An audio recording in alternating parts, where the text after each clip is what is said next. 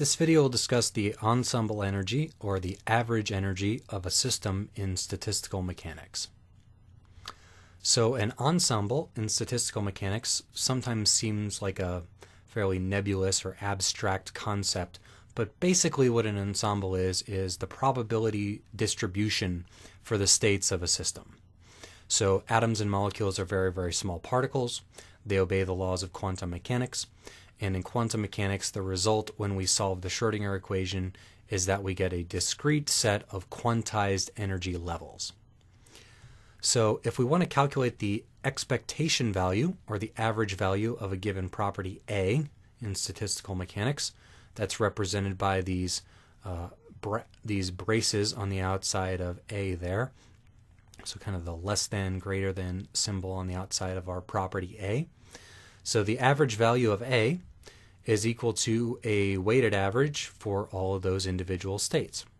So the average value of A is equal to a sum over all of the states, or over all of the energy levels of the system, of the probability of that level, or probability of that state, times the value of the property in that level or state.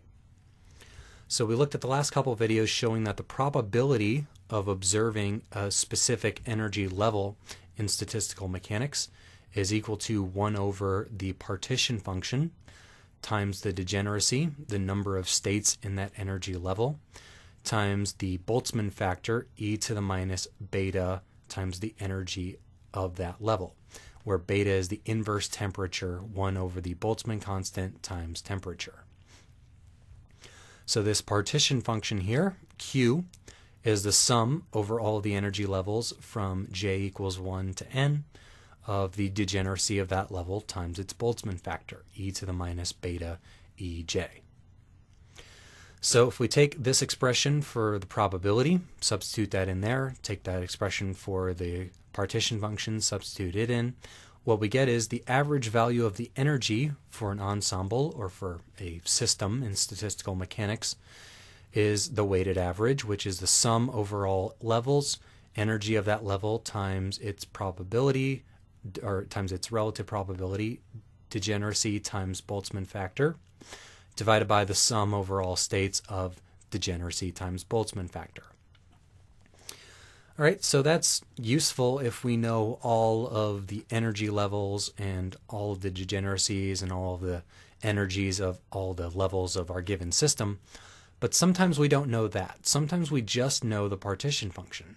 So a lot of times what we want to do for a system is derive the partition function. And then I said that the partition function contains all the information about the system. So if we know the partition function, we can compute what the energy is without knowing the details actually of what all the probabilities of these individual levels are. So to look at that, we're going to develop a more simplified expression, which I'll show you over here. So let's look at this kind of derivative.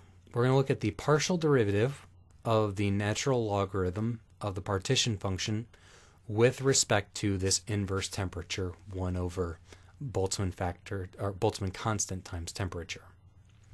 So for now this looks kind of weird, but let's just go and see where this leads us. So that's equal to the partial derivative of the natural log of q with respect to q times partial derivative of q with respect to beta, and d ln q dq is equal to 1 over q. Derivative of natural log of x is 1 over x. So this is equal to 1 over q dq d beta. All right, so we have 1 over q dd beta of q. Q is sum over all levels of the degeneracy times the Boltzmann factor, e to the minus beta ei, which is 1 over q sum over all the levels. This is a constant, so we can take that out. It doesn't depend on temperature. And we have derivative with respect to beta of e to the minus beta ei. All right, so if we do that, what we have is e to the minus beta ei. The derivative of that is going to be minus ei times e to the minus beta ei when we take the derivative with respect to beta. So ddx of e to the minus kx is minus k e to the minus kx. So that's what we've done here. We're going to take out a minus ei there. So this is now a sum over all levels of minus ei times 1 over q, which we can pull inside the sum, g times degeneracy times Boltzmann factor, still left over. So this is actually equal to minus sum over all levels, energy of each state. I've taken the minus sign to the outside. And this quantity in parentheses here is actually the probability of observing that energy level. So this is a sum over all levels of the energy of that level times its probability, which is in fact the exact expression for our average energy or our expectation value of energy. So this is the negative expectation value of the energy, which was d log q d beta. So the expectation value of the energy is actually the negative partial derivative of the natural log of q with respect to beta. So when I said that q has every single property of the system that we can measure inside of it, this is sort of what I meant, in that there are various derivatives and things you can do to q to get various properties out of it. This is the thing you do to q to get the average energy. You take the negative partial derivative with respect to inverse temperature of the log of q, and that gives you the average energy. There will be other expressions for things like entropy, free energy, chemical potential, etc., but this is what we do for the energy. So it just depends on what it's easier for the particular example that we have. Sometimes we only have a few energy levels and it's easier to do it this way. Sometimes we have a lot and we just know the partition function, so it's easier to do it this way.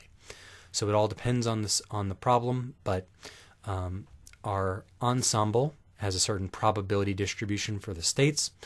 The average value of a property is a weighted average depending on the probability of those states, and that gives us an expression for how we can calculate E as a weighted average of E or in terms of various derivatives of the partition function.